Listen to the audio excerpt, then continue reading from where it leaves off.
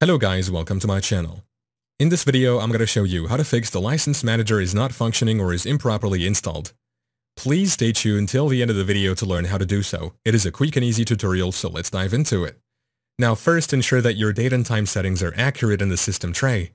If they aren't, simply go to the Settings app or also right-click on the clock like me here. Here, choose Adjust Date and Time. On the right side, scroll down to the option that says Set Time Automatically and toggle it to the on position. I also recommend clicking on the Sync Now option located under Additional Settings and giving it a moment to synchronize properly. If that doesn't work, you may need to set the date and time manually and check if that resolves the issue.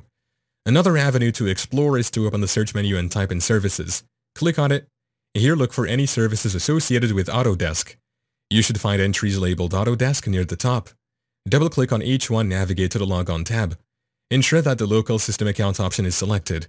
Additionally, make sure that the Allow Service to Interact with Desktop option is checked as well, particularly for the Autodesk desktop licensing servers. After making these changes, click Apply and then OK. Once that's done, simply close the window and restart your computer. Hopefully at this stage your issue will have been resolved. Yeah, that's it. Thank you for watching. If this video was helpful, please leave a like and subscribe to my channel for more videos like this. And click on that notification bell to never miss an update.